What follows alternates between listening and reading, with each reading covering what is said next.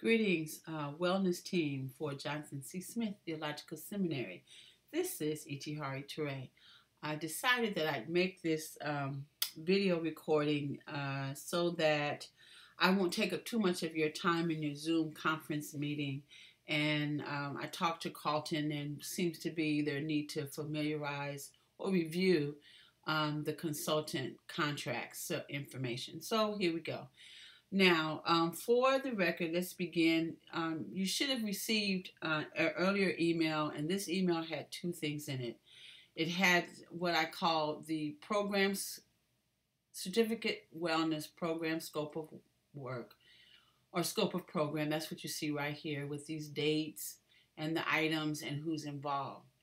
And in this email, I said that the ones that reflected your involvement as the wellness team actually had the word wellness team a part of the row. So like, for example, it says here September and October work session on modules for pre-conference at SDPC. This team's work.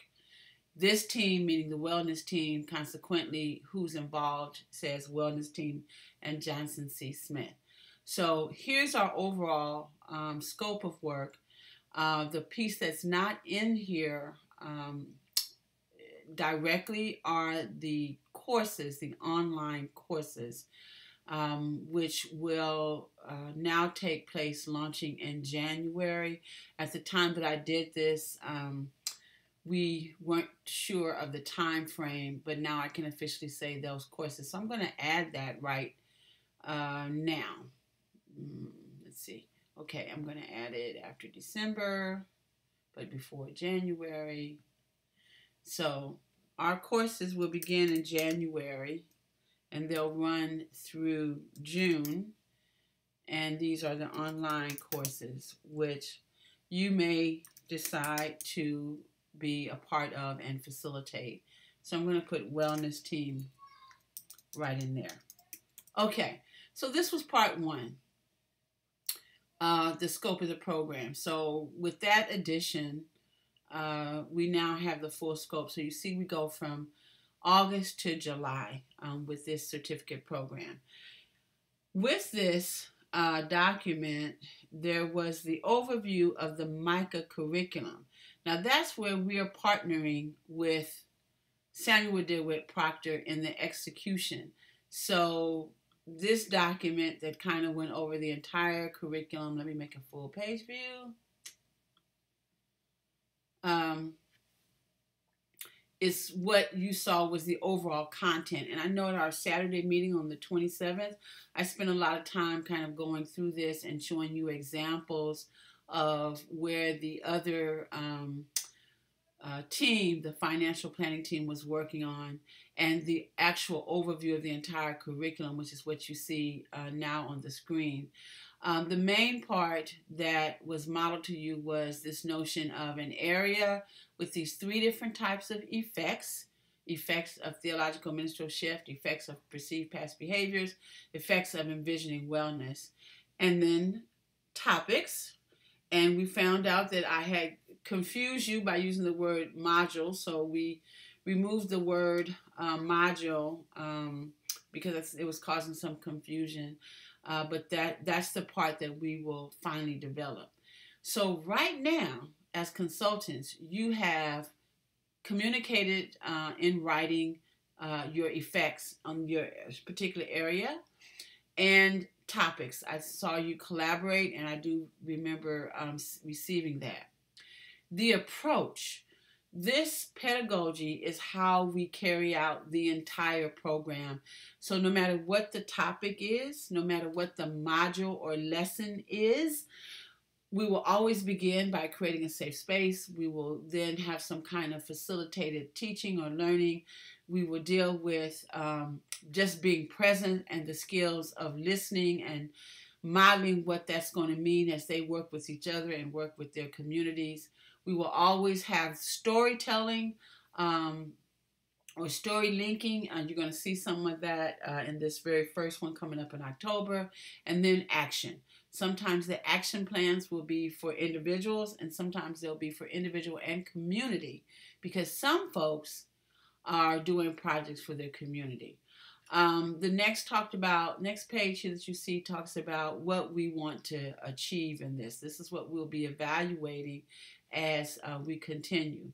Now, there are some components of responsibility that are, laid out here in terms of the specific areas of teaching, sharing.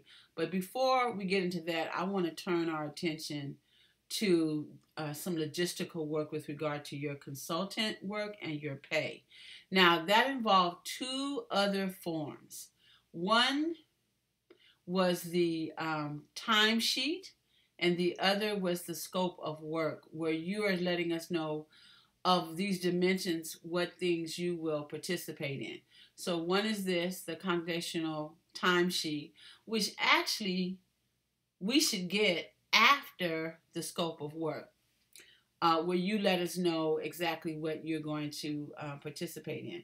So I'm going to move these out the way a minute and go to the scope of work. Okay, come on up. All right, this document here. So you all have this document, and we need you to put in the date, your name, the area of function, which everyone can put in the wellness team, because that's what we're doing. So I'm just going to type that in so you can see it. This is the wellness team. That's where you're functioning. Okay, now it lists here what we're asking you to do. The identification of the areas of focus, the actual paragraph description of the module, the connection of the module or topic specific to the outcomes of the entire program, etc. That was one area. Then the second area of work had to do with the online courses, which you did not have the dates for.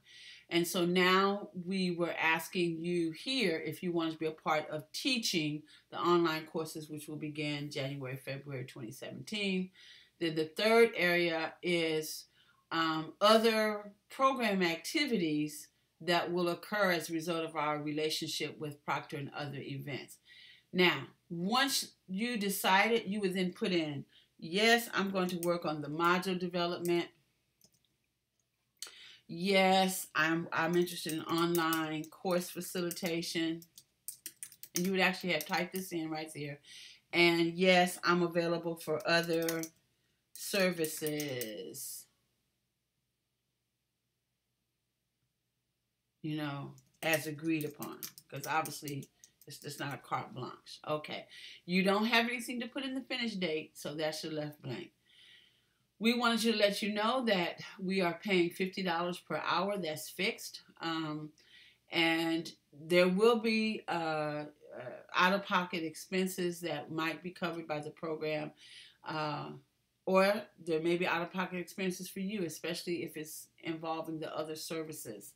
But if it's something that we are committed to, the wellness team, then Johnson C. Smith will take care of it. Payment schedule, clarity's sake. So I asked Carlton, after you turn in the timesheet, is it reasonable that you could expect your check at 1 week after the timesheet submission? He said yes. So we're going to add that 1 week after the timesheet is submitted. Okay?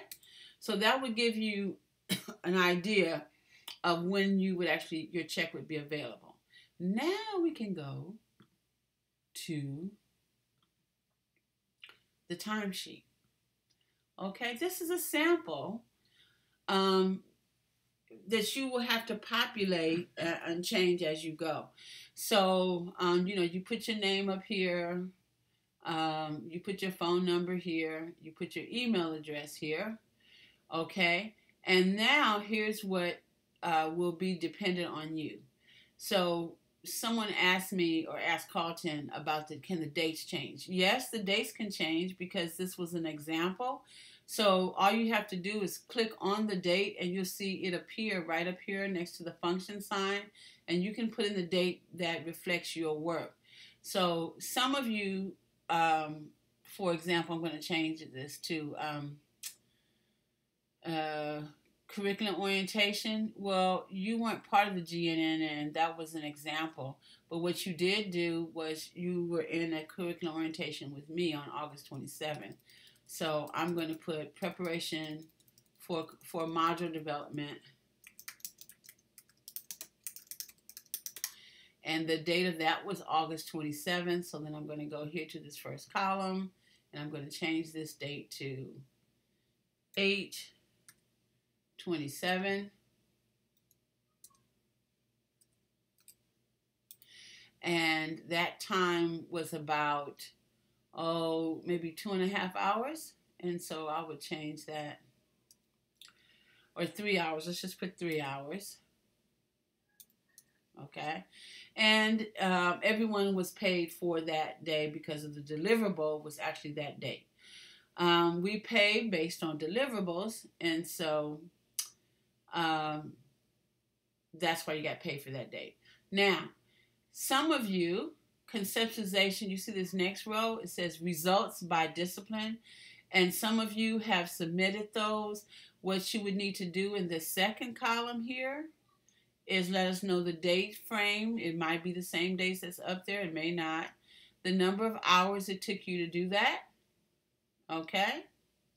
And that would be populated here. So let's say it took you 3 hours to do that. Some may have taken 5. I don't know. And so I'm just going to put 5 in here for right now. Okay. So it took me 5 hours to do my effects. Then you had a phone meeting, conference video meeting on synthesizing the effects. That's the whole group. And however that was, maybe it was 2 hours, and it might have been in the same period, and you would put two there, right? And then we're getting to where we are now, which is the actual work to now translate those topical areas into actual lessons, topic-specific workshops, if you will. So that work is forthcoming, and I assume that you'll be talking about that a little bit on your call on Friday. The module development, this gets down to the actual nitty-gritty exercises, worksheets, resources, and that's after persons have identified the modules they're going to carry out. And so you can see that I'm anticipating that taking quite a bit of time. The pre-conference intensive is where we'll implement the modules, and so that won't happen until February over here. And then if those of you who will be working on the online courses, there'll be some syllabus and Moodle training for you if that's what you're going to agree upon. And so then we would see your total. So you see as I put those numbers in, my total changed here. Okay, and then that's what you would expect in terms of your contribution to the wellness team. Now, if you begin to approach the 75% or 70% of the total amount allocated for your work, we'll let you know, because obviously this is not a bottomless expenditure. So we do have it a particular line item amount, total dollar amount, and we'll let you know. So let's just say hypothetically that is $750 for each person. It's a little more than that, but let's just say that hypothetically, and then I could say to this person, oh, okay, well, you are about $100 left on your total budget for this, so kind of keep that in mind as you're admitting your time. Okay, in terms of your actual mental time. Okay, so the dollar amount actually depends on what you agree to do in the scope of work, and that's why that's so very important that we have those in, and we're all clear and on the same page. So please submit these and let us know what it is that you're working on, so that we will know how to proceed. We have one person who is working only on the online course, The Theology of Sufficiency, Dr. Will Coleman. is working on that course, and so he's not involved in these other modules. He's not involved in your pre-conference work, but he will be teaching that course online. So that's why we need this scope of work done. So, okay, I hope that was helpful for you all, and I will send this to you. All right, God bless. I'll be on the phone with you, on the Zoom conference too, just in case. Peace.